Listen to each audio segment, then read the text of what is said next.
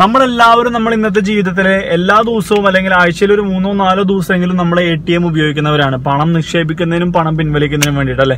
അപ്പൊ ATMിലൂടെ പണം നിക്ഷേപിക്കുമ്പോഴും പണം പിൻവലിക്കുമ്പോഴും നമ്മൾക്ക് സംഭവിക്കാവുന്ന അബദ്ധങ്ങൾ അല്ലെങ്കിൽ നമ്മൾക്ക് പറ്റാവുന്ന ചില പ്രശ്നങ്ങൾ എന്തൊക്കെയാണെന്നുള്ളതാണ് ഇന്നത്തെ വീഡിയോയുടെ മെയിൻ ടോപ്പിക്.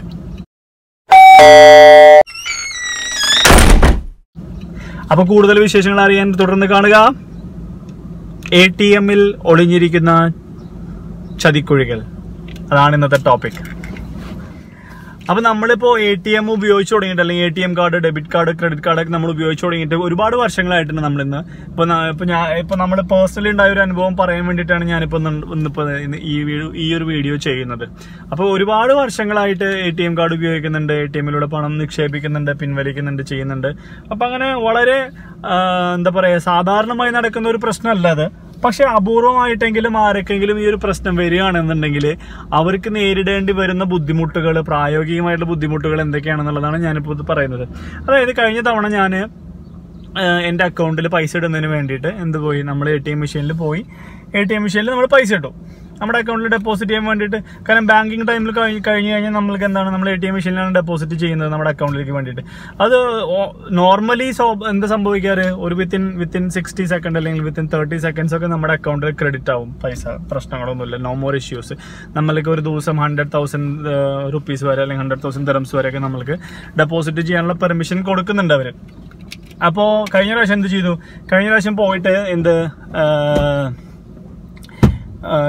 ചെയ്ത് ATMിൽ ഒന്ന് ഡെപ്പോസിറ്റ് ചെയ്തു. അപ്പൊ ആ സമയത്ത് എന്ത് സംഭവിച്ചെന്നറിയോ, നമ്മൾ പൈസ ഇട്ടു. അപ്പൊ അതിലൊരു നോട്ട് റിജക്റ്റ് ആയി. അപ്പൊ ആ റിജക്റ്റ് ആയ നോട്ട് മാറ്റി ഞാൻ വേറെ നോട്ട് വെച്ചു. അപ്പൊ അതിനുശേഷം ആ പൈസ ഉള്ളിൽ പോയി കൗണ്ട് ചെയ്തു. മൊത്തം സ്ക്രീനിൽ കാണിച്ചു ഇത്രയാണ് രൂപ, ഇതൊക്കെയാണ് ഡിനോമിനേഷൻ, 10ന്റെ ഇത്ര, 50ന്റെ ഇത്ര, 100ന്റെ ഇത്ര, 1000ന്റെ ഇത്ര എന്നൊക്കെ കാണിച്ചു അതിനകത്ത്. ടോട്ടൽ എമൗണ്ട് ഇത്ര. അപ്പൊ എല്ലാം കറക്റ്റ് ആണ്. അപ്പോ പ്രസ് എൻറ്റർ ടു പ്രൊസീഡ്. അപ്പൊ നമ്മൾ പ്രസ് എൻറ്റർ അടിച്ചു. അപ്പൊ എന്താണ്, പ്രൊസീഡ് ആയി കഴിഞ്ഞാൽ നമ്മുടെ ട്രാൻസാക്ഷൻ സക്സസ്ഫുൾ, നിങ്ങളുടെ അക്കൗണ്ടിലേക്ക് പൈസ ട്രാൻസ്ഫർ ആയി എന്നുള്ള മെസ്സേജാണ് വരേണ്ടത്. പക്ഷെ കുറേ നേരം ഇങ്ങനെ കറങ്ങി അങ്ങനെ കറങ്ങിയപ്പോൾ തന്നെ നമുക്ക് എന്ത് മനസ്സിലായി, ഒരു അപകടം മണത്തു. അപ്പോ കറങ്ങി അവസാനം എന്തായി, your transaction is not successful, unable to process this amount to your account due to some technical issues. അതായത് അവരുടെ മെഷീന്റെ ഭാഗത്തു നിന്നുള്ള ചില ടെക്നിക്കൽ ഇഷ്യൂസ് കാരണം ഈ ഒരു തുക നിങ്ങളുടെ അക്കൗണ്ടിലേക്ക് ട്രാൻസ്ഫർ ചെയ്യാൻ ഇപ്പോൾ സാധ്യമല്ല. അതിൻ്റെ ഒരു റെസിപ്റ്റും വന്നു, ഇത്ര രൂപയാണ് നിങ്ങൾ ഇട്ടത്, ഇതാണ് എൻ്റെ ഡിനോമിനേഷൻസ്, പക്ഷെ അൺഫോർച്ചുനേറ്റ്ലി ഈ ഒരു എമൗണ്ട് ഇപ്പോൾ ട്രാൻസ്ഫർ ചെയ്യാൻ നമുക്ക് സാധ്യമല്ല. Please contact your nearest branch or customer service. അപ്പൊ ഇതാണ് അവര് അതിന് റെസിപ്റ്റ് കിട്ടി. അപ്പൊ ഞാൻ അവിടെ തന്നെ, നമുക്കൊരു ടെലിഫോൺ ഉണ്ട്, അവിടെ തന്നെ വിളിച്ചു, ചേട്ടാ ഇതാണ് സംഭവം, പൈസ ഇട്ടു, പൈസ ഡെപ്പോസിറ്റ് ആയി, ഇത്ര എന്ന് കാണിച്ചു. പക്ഷെ നിങ്ങളുടെ മെഷീന്റെ ഇഷ്യൂ കൊണ്ട് എന്ത് സംഭവിച്ചു, അത് ടെക്നിക്കൽ എറർ കൊണ്ട് അത് ഡെപ്പോസിറ്റ് ആയില്ല, ഇനിയിപ്പോ എന്ത് ചെയ്യും? അപ്പോൾ sir no problem, don't worry, within 24 or 48 hours നമ്മളത് ക്രെഡിറ്റ് ആക്കി തരുന്നതായിരിക്കും. ഇതാണ് കംപ്ലൈന്റ് നമ്പർ. അതുകൊണ്ട് ഒരു കംപ്ലൈന്റ് നമ്പർ തന്നു, റിക്വസ്റ്റ് നമ്പർ, അതായത് നമ്മൾ രജിസ്റ്റർ ചെയ്ത കംപ്ലൈന്റിന്റെ നമ്പർ എന്ന് പറഞ്ഞിട്ട്. അപ്പൊ നമ്പർ മേടിച്ചു പോന്നു. പക്ഷെ ഇതിനകത്ത് സംഭവിക്കുന്ന ഒരു പ്രശ്നം ഞാൻ പറഞ്ഞുതരാം. അപ്പൊ എന്തായി, 24 hours കഴിഞ്ഞപ്പോൾ അവർ പറഞ്ഞു ഒരു കൺഫർമേഷൻ മെസ്സേജ് വരുന്നതാണ് പറഞ്ഞത്. പക്ഷെ 24 hours കഴിഞ്ഞിട്ടും കൺഫർമേഷൻ മെസ്സേജ് വന്നില്ല. പക്ഷെ മറിച്ച് എന്ത് വന്നു, അവരെ ക്രെഡിറ്റ് കാർഡിന്റെ ഡിപ്പാർട്ട്മെന്റിൽ നിന്ന് കോൾ വന്നു. അവർ പറഞ്ഞു, സാർ നിങ്ങളുടെ ബില്ലിന്റെ ഡ്യൂ ഡേറ്റ് ഇന്നാണ്, ഇന്ന് നിങ്ങൾ പേയ്മെന്റ് ചെയ്യണം എന്ന് പറഞ്ഞിട്ട്. അപ്പൊ ഞാൻ പറഞ്ഞു, ഇങ്ങനെ ഒരു ഇഷ്യൂ ഉണ്ട്, കാരണം അതിന്റെ പേയ്മെന്റ് ചെയ്യാൻ വേണ്ടിയിട്ടാണ് ഞാൻ ആ പൈസ നിങ്ങളുടെ ബാങ്കിൽ അതിന്റെ മുന്നത്തെ ദിവസം കൊണ്ട് ഡെപ്പോസിറ്റ് ചെയ്തത്. ആ മെഷീനിൽ സ്റ്റക്കായി, നിങ്ങളുടെ ഭാഗത്തുനിന്നുള്ള മിസ്റ്റേക്ക് കൊണ്ട്, നിങ്ങളുടെ കയ്യിൽ തന്നെയാണ് ഇപ്പൊ ആ പൈസ ഉള്ളത്, പക്ഷെ നിങ്ങളുടെ ഭാഗത്തുനിന്നുള്ള മിസ്റ്റേക്ക് കൊണ്ട് എനിക്കിപ്പോ ആ പൈസ ക്രെഡിറ്റ് കാർഡിന്റെ ബില്ല് അടയ്ക്കാൻ പറ്റുന്നില്ല. അപ്പൊ അവർ പറഞ്ഞു, സാർ അത് ആക്ച്വലി അത് വേറെ ഡിപ്പാർട്ട്മെന്റ് ആണ്, നമ്മുടെ ഡിപ്പാർട്ട്മെന്റ് അല്ല, നമ്മൾ ക്രെഡിറ്റ് കാർഡിന്റെ ഡിപ്പാർട്ട്മെന്റ് ആണ്. അപ്പോൾ ഞാനത് മെൻഷൻ ചെയ്യാം, പക്ഷെ സാർ എത്രയും പെട്ടെന്ന് ബില്ല് അടയ്ക്കണം. അപ്പൊ എന്തായി, ഡ്യൂ ഡേറ്റ് അന്നാണ് കേട്ടോ. അപ്പൊ ഞാൻ ഇവരെ കസ്റ്റമർ കെയറിൽ വിളിച്ചു, എന്തായി നമ്മുടെ പൈസന്റെ സ്റ്റാറ്റസ് എന്തായി ചേട്ടാ, പൈസ ഡെപ്പോസിറ്റ് ചെയ്തിട്ട് ഒരു അഡ്രസ് ഇല്ലല്ലോ എന്ന് ചോദിച്ചു. അപ്പോൾ ഒരു സാർ അത് പ്രോസസിംഗ് കാണിക്കുന്നു, ഒരു ഐഡിയ ഇല്ല എന്ന് പറഞ്ഞു. മീൻസ് പ്രോസസിംഗ് കാണിക്കുന്നു, വേറെ സ്റ്റാറ്റസ് ഒന്നും അപ്ഡേറ്റ് ആയിട്ടില്ല എന്ന് പറഞ്ഞു. പിറ്റേ ദിവസം വിളിക്കുന്നു. പിറ്റേ ദിവസം ഞാൻ വിളിക്കുന്നതിന് മുന്നേ തിരിച്ചു കൊണ്ടും കോൾ വന്നത്, സാർ നിങ്ങളുടെ പൈസ ഓവർ ഡ്യൂ ആയി, ക്രെഡിറ്റ് കാർഡിന്റെ ബില്ല്. അപ്പൊ ഓവർ ഡ്യൂ ആയി കഴിഞ്ഞാൽ നിങ്ങൾക്ക് ഓവർ ഡ്യൂവിന്റെ ചാർജസ് ആയിട്ടുള്ള ഒരു എമൗണ്ട് നമ്മൾ ചാർജ് ചെയ്യുന്നതായിരിക്കും. അപ്പൊ ഇതാണ് ഇതിന്റെ അവസ്ഥ. അപ്പൊ ഞാൻ പറഞ്ഞു, എന്റെ ഭാഗത്തുനിന്നുള്ള മിസ്റ്റേക്ക് അല്ല, കാരണം നിങ്ങളുടെ മെഷീന്റെ പ്രശ്നം കൊണ്ടാണ് പൈസ ഇടാൻ പറ്റാത്തത്, ഇതാണ് എന്റെ പ്രൂഫ്, ഇതാണ് കംപ്ലൈന്റ് നമ്പർ. അപ്പൊ അവരോട് സാർ അതെല്ലാം സത്യമാണ്, പക്ഷേ ടെക്നിക്കലി നമ്മൾക്ക് നമ്മുടെ സിസ്റ്റത്തിൽ അങ്ങനെ ഒരു സിസ്റ്റം കിടക്കുന്നത് കൊണ്ട് നമുക്ക് അതൊന്നും ചെയ്യാൻ പറ്റില്ല, നിങ്ങൾക്ക് ആ ഫൈൻ വരും.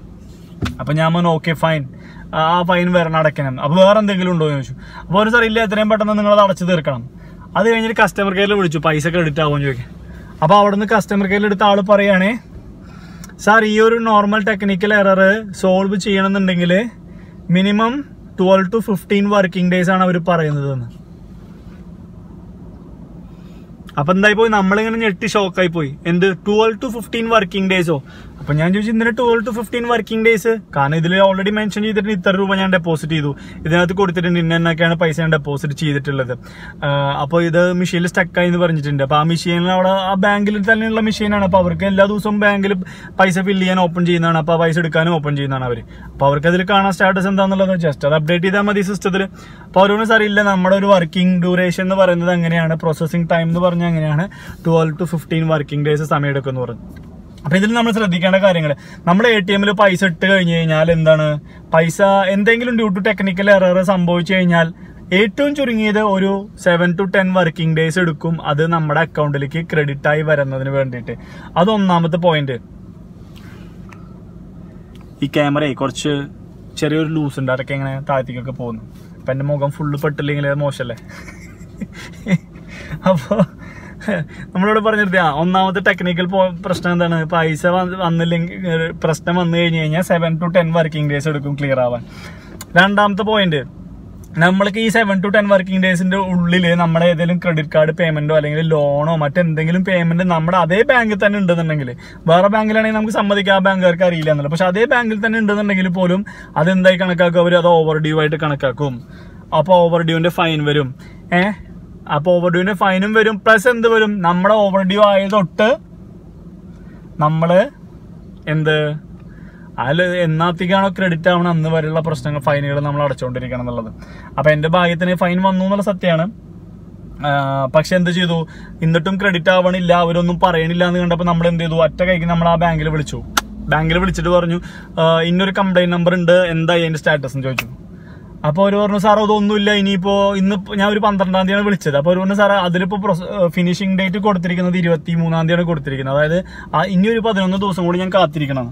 അപ്പോൾ ഞാൻ പറഞ്ഞു ഓക്കെ ഫൈൻ, ഈ കംപ്ലൈന്റ് ഇവിടെ നിൽക്കട്ടെ, അടുത്തൊരു കംപ്ലൈന്റ് എനിക്ക് തരാണ്ട് അല്ലെങ്കിൽ എനിക്കൊരു റിക്വസ്റ്റ് തരാണ്ട്, അതൊന്ന് അക്സെപ്റ്റ് ചെയ്യാൻ ചോദിച്ചു. അപ്പോൾ അവർ ചോദിച്ചു എന്താണ് സാറേ നിങ്ങൾക്കുള്ള റിക്വസ്റ്റ്, ഈ അക്കൗണ്ട് ഒന്ന് ക്യാൻസൽ ആക്കാൻ ഞാൻ എന്താ ചെയ്യേണ്ടതെന്ന് ചോദിച്ചു. അപ്പോൾ അതിനൊരു റിക്വസ്റ്റ് കൊടുത്തു, നിങ്ങളുടെ ആരെ കൺസേൺ പേഴ്സണോട് വിളിക്കാൻ പറഞ്ഞു, അക്കൗണ്ട് ക്യാൻസൽ ചെയ്യാൻ പോവാണ്, അപ്പോൾ ബാക്കി ഈ തുക എന്നത്തേക്ക് ക്രെഡിറ്റ് ആവണം, നിങ്ങൾ അന്നത്തെ എനിക്ക് സെപ്പറേറ്റ് തന്നാൽ മതി, ക്യാഷ് ആയിട്ട് തന്നാൽ മതി, പ്രശ്നമില്ല. അപ്പോൾ ഇതാണ് ഇതിന്റെ റിക്വസ്റ്റ് കാര്യങ്ങൾ എന്താ ചെയ്തോന്ന് പറഞ്ഞു. അപ്പോൾ അവർ പറഞ്ഞു ഇല്ല സാർ ഓക്കെ ഞങ്ങളത് പ്രോസസ്സ് ചെയ്യാന്ന് പറഞ്ഞിട്ട് കസ്റ്റമർ കെയറിൽ നിന്ന് കോള് കട്ടായി. നിങ്ങൾ വിശ്വസിക്കുമെന്നറിയില്ല, 2 മിനിറ്റ് കഴിഞ്ഞപ്പോൾ എനിക്ക് മെസ്സേജ് വന്ന് താങ്കളുടെ അക്കൗണ്ടിൽ ഈ തുക ക്രെഡിറ്റ് ആയിരിക്കുന്നു എന്ന് പറഞ്ഞിട്ട്, താങ്കളുടെ അക്കൗണ്ടിൽ ഈ ഒരു തുക ക്രെഡിറ്റ് ആയിട്ടിരിക്കുന്നു. അതായത് 5 മിനിറ്റ് മുന്നേ വിളിച്ചപ്പോൾ ചോദിച്ചപ്പോൾ അവർ പറഞ്ഞു ഇനി 11 വർക്കിംഗ് ഡേയ്സ് കൂടി എടുക്കും നിങ്ങളുടെ അക്കൗണ്ടിൽ ക്രെഡിറ്റ് ആവാന്ന് പറഞ്ഞപ്പോൾ നമ്മുടെ അക്കൗണ്ട് ക്ലോസ് ചെയ്യാൻ പോവാണെന്ന് പറഞ്ഞ് കംപ്ലൈന്റ് രജിസ്റ്റർ ചെയ്തപ്പോൾ 2 മിനിറ്റിനുള്ളിൽ എന്ത് വന്നു, പൈസ ക്രെഡിറ്റ് ആയി. അത് കഴിഞ്ഞ് 5-ാമത്തെ മിനിറ്റിൽ എനിക്കൊരു കോൾ വന്നു ബാങ്കിൽ നിന്ന്, സാർ നിങ്ങളുടെ അക്കൗണ്ടിലുള്ള ഇഷ്യൂസ് എല്ലാം നമ്മൾ സ്പെഷ്യൽ റിക്വസ്റ്റ് അയച്ചിട്ട് സോൾവ് ചെയ്തിട്ടുണ്ട്, ഇനി അക്കൗണ്ട് ക്ലോസ് ചെയ്യില്ലല്ലോ എന്ന്. ഞാൻ പറഞ്ഞു ഒരു കണ്ടീഷനും കൂടി ഉണ്ട്, ക്ലോസ് ചെയ്യില്ലെങ്കിൽ ഒരു കണ്ടീഷനും കൂടി ഉണ്ട്, എന്ത്, എന്റെ ക്രെഡിറ്റ് കാർഡിൽ വന്നിട്ടുള്ള ഫൈന് എന്ത് ചെയ്യണം, എനിക്കത് വേവ് ചെയ്ത് തരണം, ഞാനത് അടക്കില്ല, കാരണം നിങ്ങളുടെ ഇഷ്യൂ കൊണ്ട് വന്നിട്ടുള്ള ഫൈനാണ്, ഞാൻ അടക്കില്ല.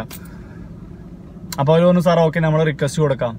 അപ്പം ഇനി അടുത്ത ബില്ല് വരുമ്പോൾ അറിയാം എന്ത്, അവരത് റിക്വസ്റ്റ് പ്രോസസ്സ് ചെയ്തോ അത് ഫൈൻ ഇതാക്കി കളയോ എന്നുള്ളത് അടുത്ത ബില്ല് വരുമ്പോൾ അറിയാം. അപ്പം ഇതൊക്കെയാണ് മക്കളെ കാര്യങ്ങൾ. അപ്പോൾ അതിന്നൊരു കാര്യം ഞാൻ പഠിച്ചു, ഇത്ര നാൾ ഞാൻ സ്ഥിരം ATM എടുക്കും, ATM എന്ത് ഡെപ്പോസിറ്റ് ചെയ്യും, അങ്ങനെയാണ് ചെയ്തിരുന്നത്. പക്ഷെ അതിനുശേഷം ഞാൻ ഒരു കാര്യം പഠിച്ചു, നമ്മൾക്ക് എന്തെങ്കിലും അത്യാവശ്യമുള്ള സമയമാണെങ്കിൽ അല്ലെങ്കിൽ ഒരു വലിയൊരു എമൗണ്ട് ആണെന്നുണ്ടെങ്കിൽ, അല്ലെങ്കിൽ ലോൺ അടയ്ക്കാനുള്ള പൈസ, ക്രെഡിറ്റ് കാർഡ് അടയ്ക്കാനുള്ള പൈസ, അല്ലെങ്കിൽ നാട്ടിലേക്ക് അയക്കാനുള്ള പൈസ, അങ്ങനെ എന്തെങ്കിലും പൈസ ആണെന്നുണ്ടെങ്കിൽ ബാങ്കിന്റെ ടൈമിൽ പോവുക, 5 മിനിറ്റോ 10 മിനിറ്റോ അരമണിക്കൂറോ അവിടെ വെയിറ്റ് ചെയ്യേണ്ടി വരും, പ്രശ്നമില്ല, വെയിറ്റ് ചെയ്യുക, അക്കൗണ്ടിൽ ഇടുക, സ്പോട്ടിൽ ക്രെഡിറ്റ് ആവും, യാതൊരു വിധത്തിലെ കൺഫ്യൂഷനോ പ്രശ്നങ്ങളോ ഇല്ല. നിങ്ങളുടെ ഒരു അരമണിക്കൂർ സമയമാണ് നിങ്ങൾ ചിലപ്പോൾ അവിടെ നഷ്ടപ്പെടുത്തേണ്ടി വരുന്നത്. പക്ഷേ ഇങ്ങനെയുള്ള ഒരു സാഹചര്യം വന്നു കഴിഞ്ഞാൽ നിങ്ങൾക്ക് സേവ് ചെയ്യാൻ പോകുന്നത് നിങ്ങളെ ഒരാഴ്ചയോ 2 ആഴ്ചയോ സമയമായിരിക്കും ജീവിതത്തിൽ. ഇത് അനുഭവത്തിന്റെ വെളിച്ചത്തിൽ നിന്ന് പറഞ്ഞതുകൊണ്ടാണ് ഇത്രയും ഞാൻ വിശദമായിട്ട് പറഞ്ഞത്.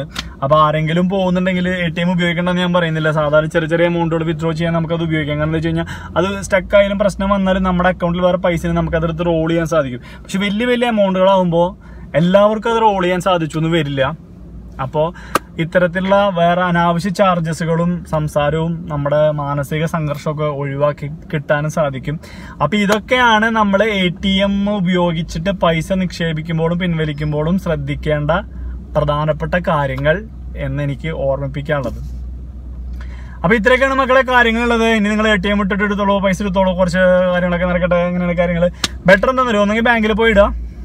ബാങ്കിൽ പോയിട്ട് ഇടാൻ പറ്റാത്തവരാണെന്നുണ്ടെങ്കിൽ ഓൺലൈൻ ബാങ്കിങ് ചെയ്യാനും സേഫ് ആണ്. മാക്സിമം 2 to 3 വർക്കിംഗ് ഡേയ്സ് ആണ് വേറെ ബാങ്ക് ടു ഒക്കെ ട്രാൻസ്ഫർ ചെയ്യുമ്പോൾ മാക്സിമം. ഈ വീഡിയോയെ പറ്റിയിട്ടുള്ള അഭിപ്രായങ്ങൾ, കാര്യങ്ങൾ, നിർദ്ദേശങ്ങളൊക്കെ എന്നെ അറിയിക്കുക.